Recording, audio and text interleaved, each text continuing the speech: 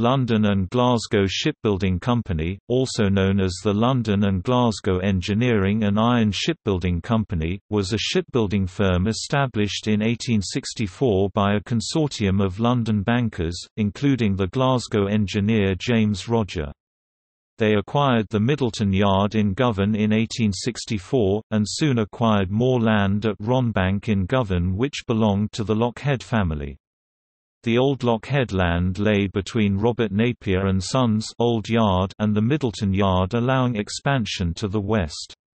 London and Glasgow Engineering and Iron Shipbuilding Co., Limited, also bought land at Lancefield on the northern side of the River Clyde and established a boiler workshop there.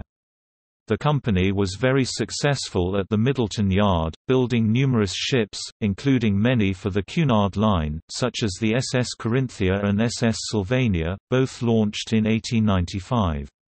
The company also built many ships for the Indo-China Steam Navigation Company, including SS Pasang, SS Tai Sang, SS Li Sang, SS Lian Xing, SS Yi Sang, SS Wo Sang, SS Tak Sang, and the 4,000-ton SS Nam Sang, launched in February 1902.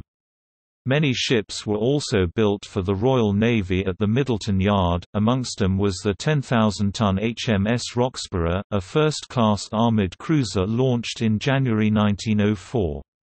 Another ship built for the Royal Navy was HMS Cumberland, a cruiser launched in December 1902.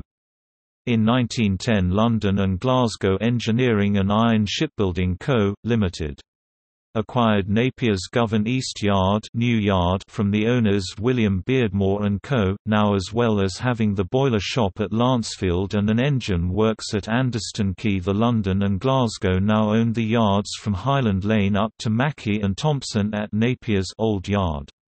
In 1912 Harland and Wolff Limited acquired both the Middleton and Govan East Yard from London and Glasgow Engineering and Iron Shipbuilding Co., Limited along with the Napier's Old Yard from Mackey and Thompson, creating one large yard which ran until 1962.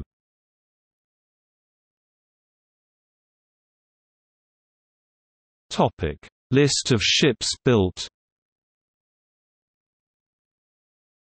SS Osterley, launched 27 January 1909. HMS Lynx, launched 20 March 1913, completed January 1914, mined and sunk 9 August 1915.